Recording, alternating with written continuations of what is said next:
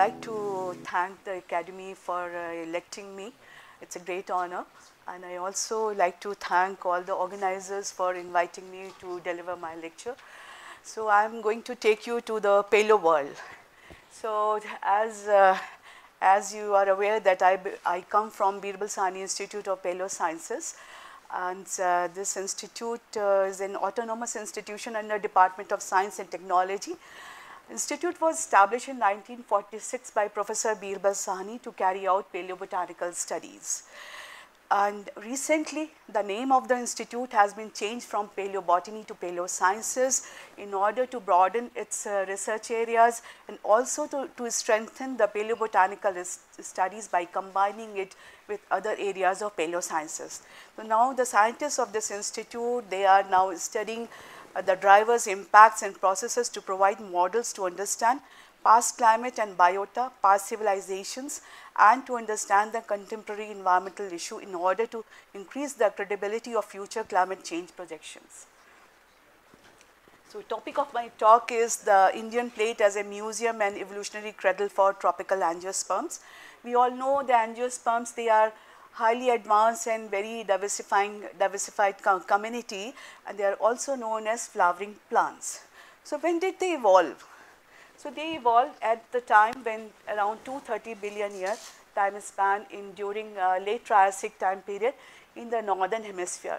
But these were not true angiosperm because there were some characters were missing, and so the scientists they thought that they are not true angiosperms. From 230 billion year to up to 120 billion year, there is a gap of time. We couldn't see any good angiosperm records, probably because this was a time period because there were a lot of arid areas, desert areas were present in the globally, and we all know that angiosperms, they are moisture loving plants. So probably this could be the reason they could not diversify during that time period.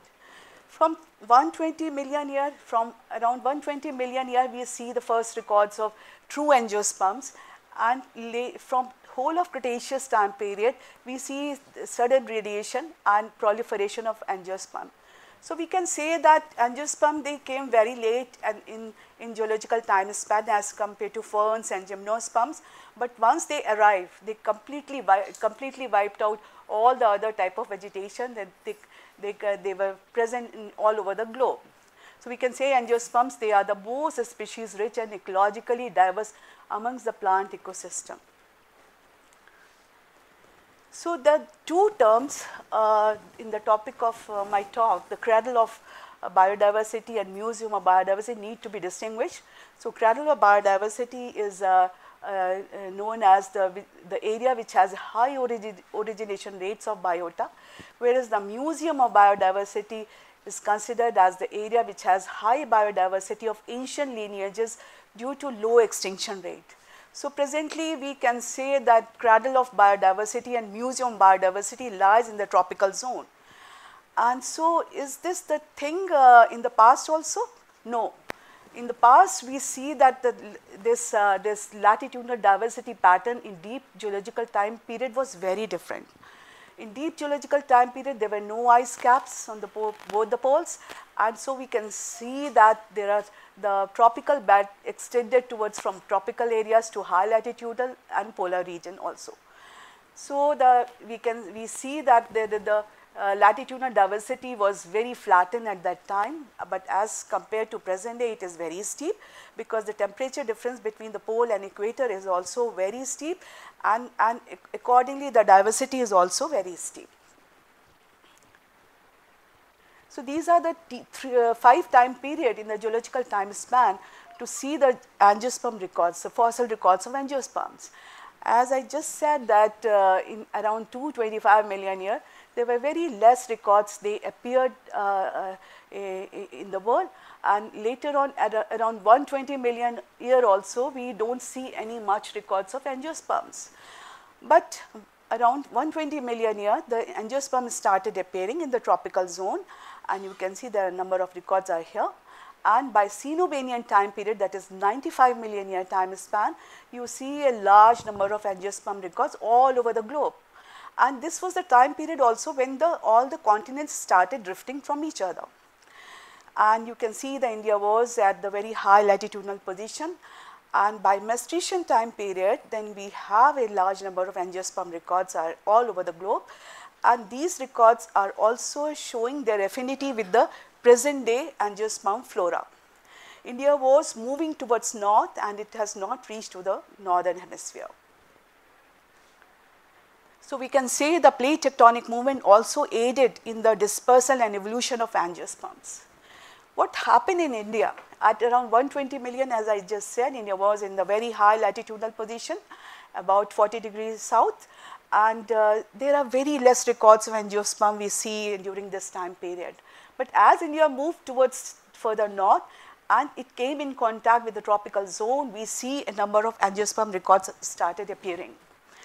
Around from 65 billion years, that is the Cretaceous Tertiary boundary interval, and till about 50 million year time span, we see a huge number of angiosperm records started appearing on Indian plate.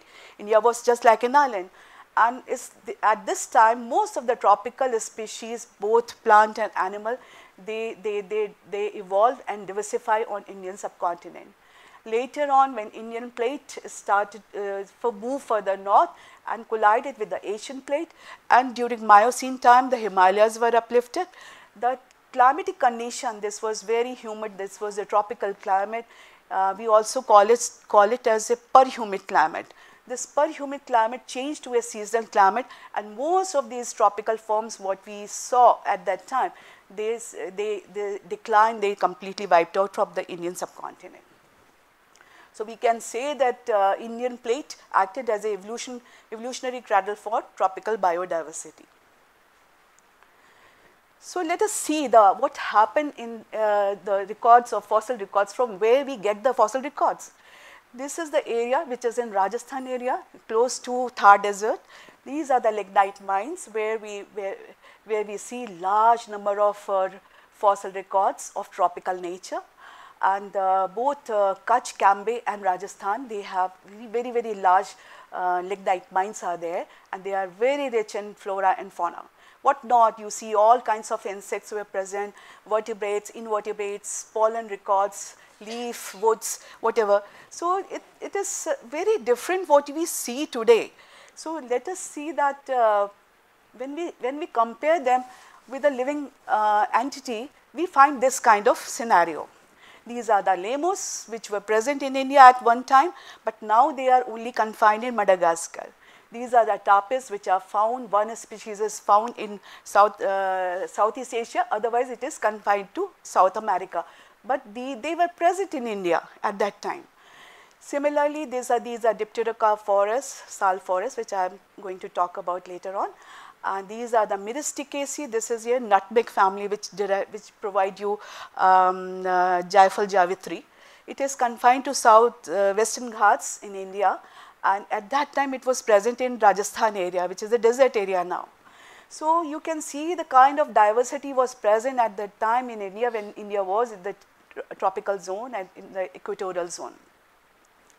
So many of these forms which are no longer present in India, they were present at one time. So we can say the endemism, which is now endemism, at that time there was no endemism. The endemism is a very recent phenomenon. So we wanted to find out the pollen fossils which we are getting at 55.5 million year time period in these lignite mines. We wanted to see whether they belong to any living entity, whether there is any comparison with that, and we found that they are showing similarity with the flora of present which is present in southern Western Ghat area. So we collected fossils from these lignite mines, and we also collected fossils from these southern Western Ghats to compare our data. What is the peculiarity of the southern Western Ghat area? If we consider a mean annual rainfall condition, so this area is very wet area. It receives more than 500 millimeter rainfall.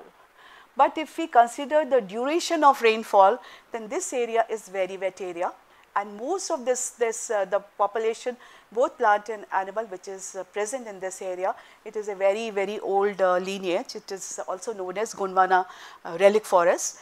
And our fossil records, they compare very well with this type of population. And because these, the plants and animals which are growing here, they show endemism also. And they are so much accustomed to this type of environmental condition that they are no longer, they cannot move upward towards north. And because from 3 sides it is surrounded by ocean, so this vegetation, this particular biotope is still surviving as a Gondwana relic forest. So, Indian plate also acted as a main driver for establishment of tropical rainforest community in Southeast Asia. And so, we have developed this area, this research, that we found that large number of fossils in India. And we know that the lowland dipterocarp, which is sal forest, is one of the most complex, dense and species rich tropical forests in the world. It is found in this Southeast Asia. So, if we want to see, if we see the distribution of this family, we see there is 1 genera and 1 species found in South America, 1 genera, 2 species are found in Africa, 1 found in Madagascar, 1 in Seychelles, about 8 in southern Western Ghat, and about 10 in Sri Lanka, and huge number, about 13 genera and 500 species are found in Southeast Asia. So, the obvious explanation is that this family must have evolved here. The people, they have said there a lot of work has been done on this aspect, and this family must have evolved here and migrated to other places. But no, we found the fossil records in Africa. Around 70 million year time period, we found its record in Africa, and we also found a large number of pollen fossil of this family in these lignite mines of India, around 63 to 52 million years. And if you see the fossil records from Southeast Asia, they come from around 32 million year or 23 million year, which is very recent compared to these. So, these are the pollen fossil records, pollen fossils which we have found. These are about 63 to 52 million year old, and you can see the preservation, they are so well preserved. So, we found almost each genera of this family in India at that time. And so, we combined the morphological data of these pollen fossils, we combined the morphological data of extant species, and we also combined the molecular data, DNA data of this different species of this family, and we come up with this the evolutionary tree, and that tells us that the family originated in seasonal climate of Africa around 102 billion year, and the family dispersed from Africa to India via Kohistan, Ladakh around 70 million year. Most of the forms which on Shoria, Vatica and other genera of this family had their roots in Africa, but they diversified in the perhumid climate of Indian plate when Indian plate was in equatorial zone for a brief period during Eocene time interval.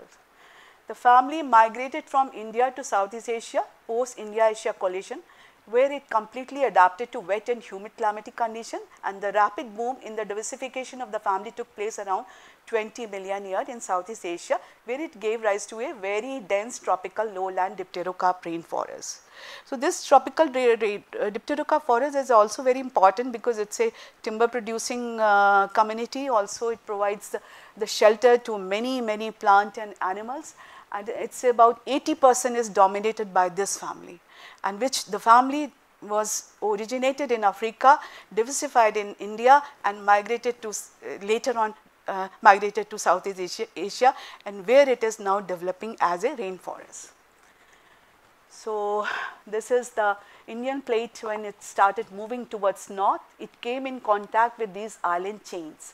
These are small island chains known as Kohistan, Ladakh arc plateaus, and they were also connected with Africa, and through that most of the tropical lineages, they dispersed from Africa to India.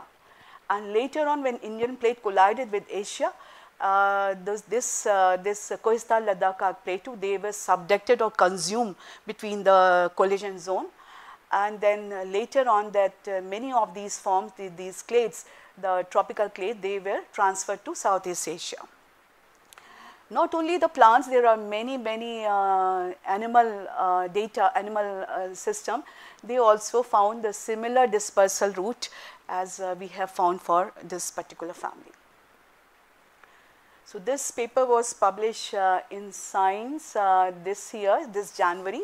Mahi Bansal is my PhD student, and we have developed this model. So coming to my next, this is another study we have developed, that is the Indian fossil. They can also help in tracing the biogeography of tropical angiosperms.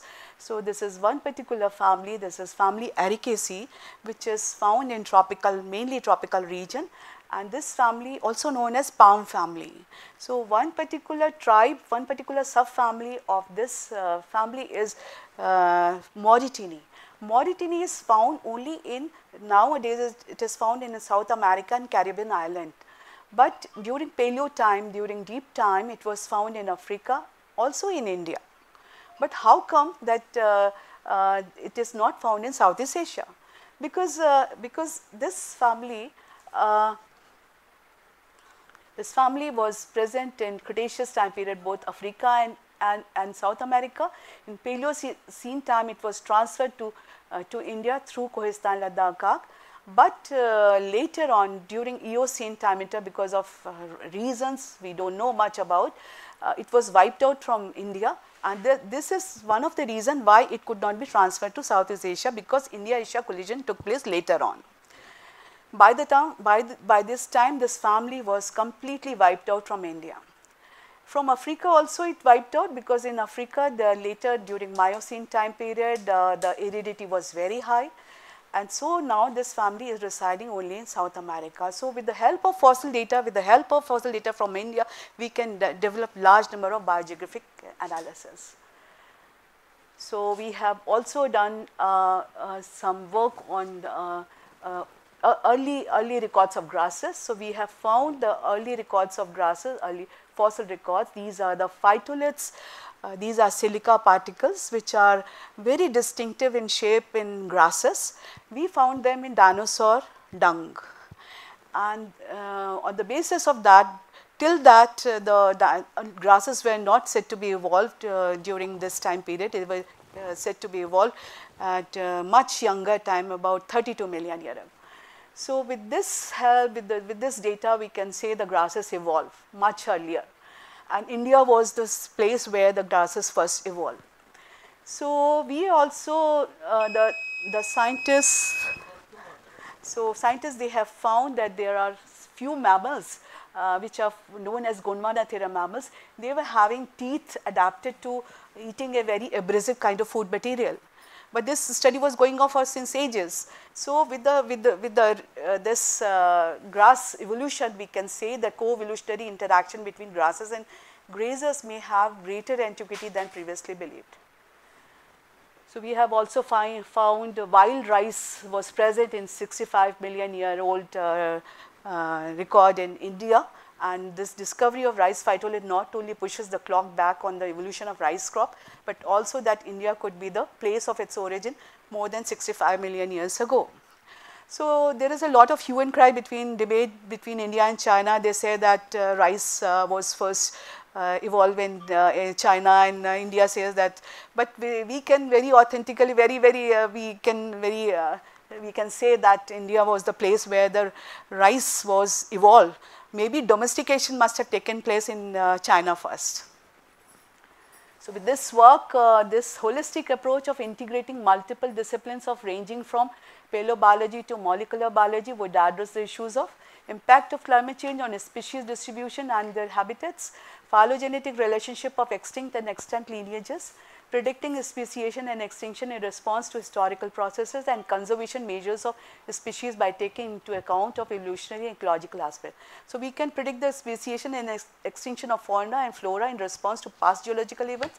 We can also predict the impact of past climate on diversification of flora and fauna.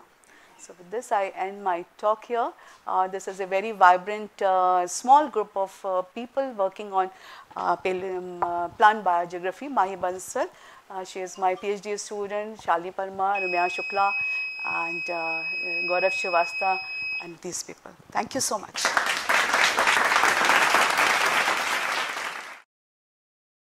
Yeah, that was a really fascinating talk. What's happening in the central Indian flora in all this time? What's happening in Central India, because Central India was during Deccan time, at KT time, there was a lot of volcanic activity was taking place. But this volcanic activity was not continuous. There were episodes of. So when during like after one activity, then there was a cessation of no activity. During that time period, there are a lot of flora and fauna that is developed there. And then later on, after another volcanic activity, they are all buried in this basalt. So you can go and see that different places in Mahabaleshwar and all those. There, the intertrapian localities, they are containing a lot of these evidences. I read somewhere that the transitional fossils of non-vascular to vascular plants are also to be found in the central Indian landscape. Is that is a very old, that is a Permian time, into Permian time.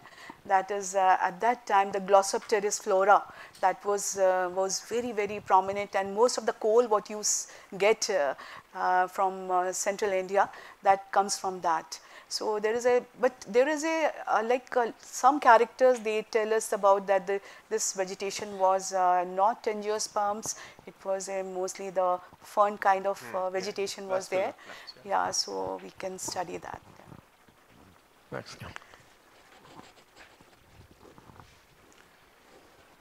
I was wondering about the Andaman and Nicobar Islands with regard to dipterocarps. Andaman and Nicobar Island, they came very late, around some Miocene time interval, because before that it was most of they were under the sea.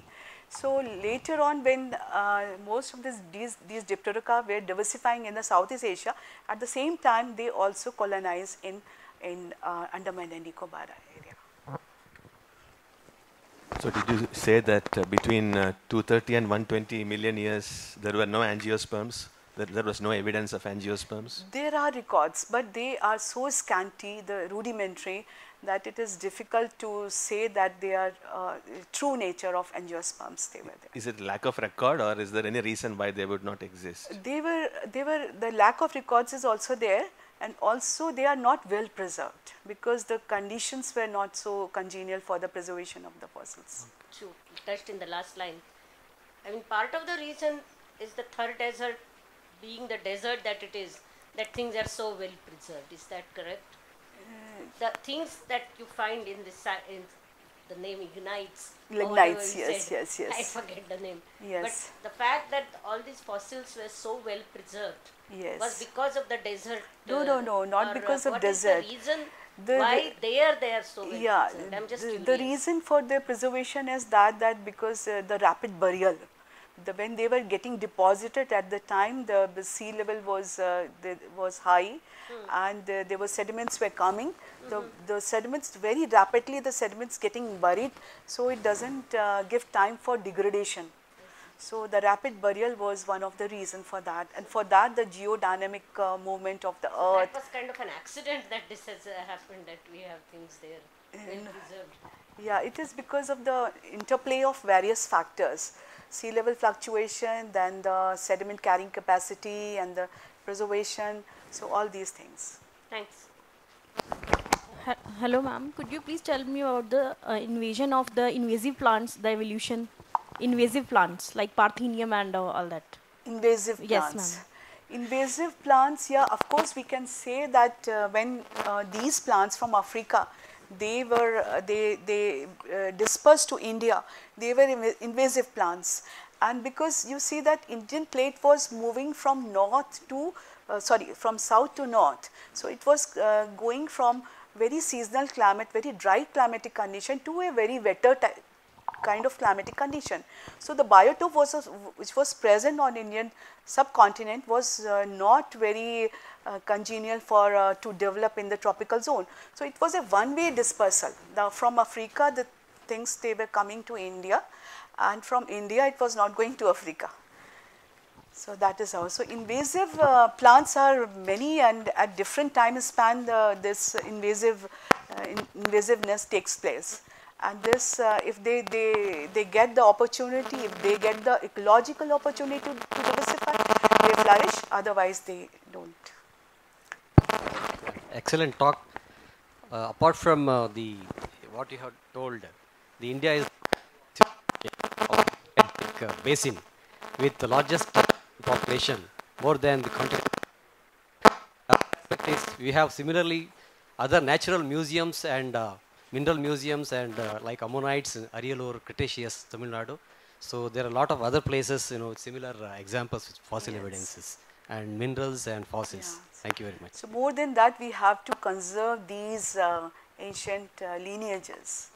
We can preserve the things in the museum or herbariums, but it's more important that whatever like biotope we are having in different regions of the country, they need to be preserved, because they may later on they can help in developing another type of vegetation or plants. Just one clarification from me. You just at the end talked about rice, India and China claims. Yes. From the available evidence, whether Yes. the scientist will be able to give answers About the rice origin of India and China. There are two issues. One is the domestication of rice. So domestication of rice is also taken place in India around 7000 BC. And domestication of rice has taken place in China around 8000 BC. So there is a lot of things like the molecular biologist and fossil, they have to come together in order to develop this model. The problem is that when you want to publish something, we could publish in current science. We were could not publish that domestication of rice took place at 7000 BC. Because it was, it went to to people and they rejected that. Maybe evidences are there. If you, because the kind of ecological conditions they were present in India for the growth of rice. Thank you very much.